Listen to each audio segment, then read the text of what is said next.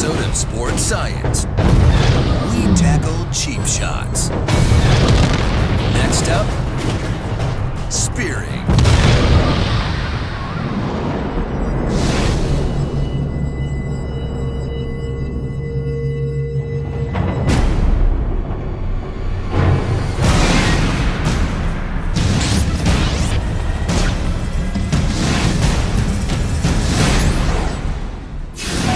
There's a good reason why a player gets penalized for spearing. It's flat out dangerous, and not just for the guy getting hit. The player doing the hitting can also end up seriously injured. Our mission here is to find out how much force is generated when a player goes full on into another, helmet first.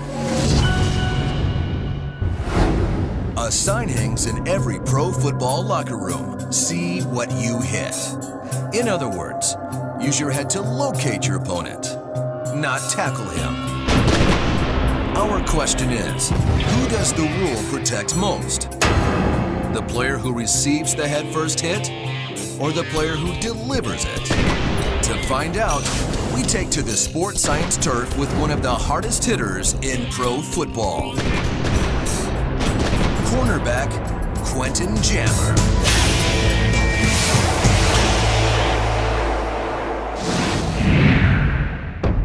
What we want to know is, what is spearing and why is it so dangerous? It's basically not looking, running full speed, and just... And most injuries that occur with a spear happen to the guy that's doing the spearing. We've actually had injuries where guys get paralyzed, and it's very dangerous. The helmet is used to protect your head. It's not used as a weapon, so don't use it as such. In the lab, we've asked Quentin to simulate a spear tackle so we can learn more about the dangers. So we have a regulation football helmet here, and inside there are 6 accelerometers that we will use to calculate what your head sees during the impact. The other thing we've done is we've put a wireless accelerometer here right at the center of gravity in the front. We'll be able to get your global body motion, so we'll be able to get some measurements off that as well. To establish the baseline forces of a legal jammer hit, we had him first hammer our crash test dummy with perfect see what you hit form, where he delivers the hit with his shoulder pads, not his helmet.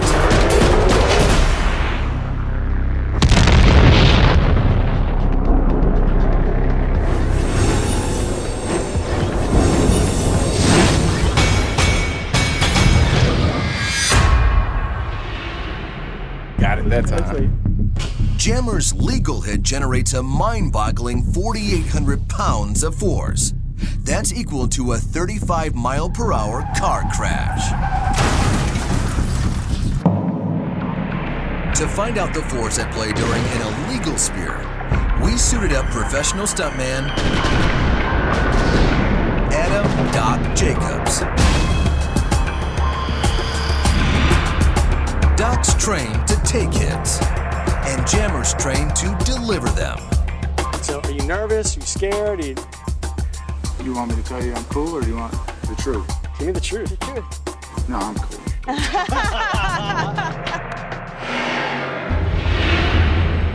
Because of the extreme dangers inherent to this test, we asked Quentin to take extra precautions to make the tackle at only a quarter of his normal speed. Do not ever try this at all.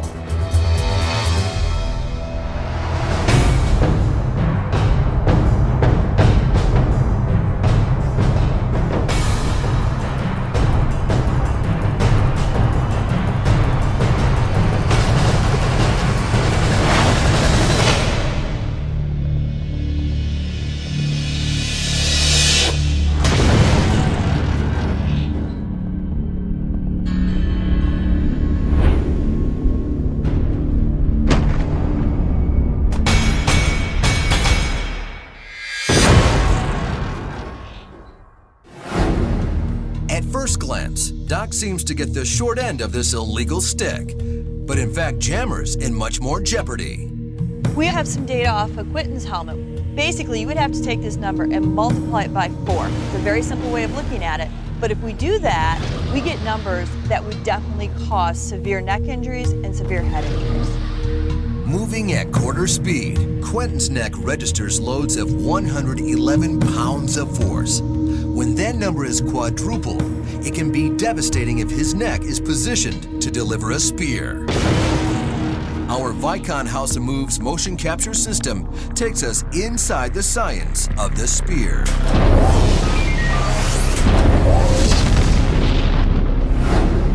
In a legal hit, done with perfect form, the large surface area of the shoulder pads disperses the force of the collision over both players' pads.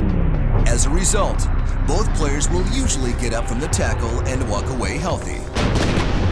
But in an illegal spear, the crown of the helmet strikes a concentrated area on the ball carrier's chest and can easily break his ribs. And the effects on a player delivering the spear can be much, much worse.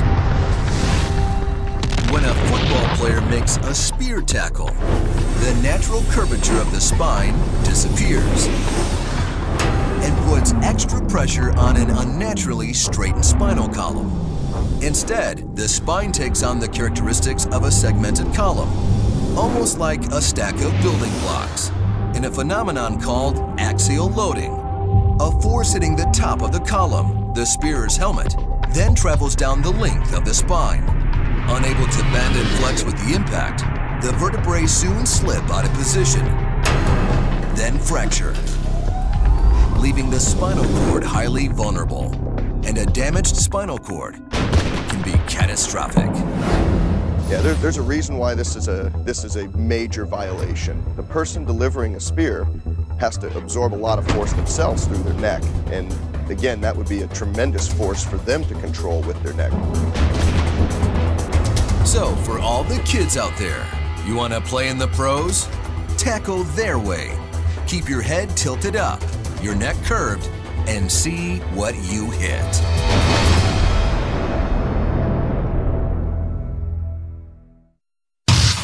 Next up, when athletes cross the line from breaking the rules to breaking the law on Sports Science, Cheap Shots.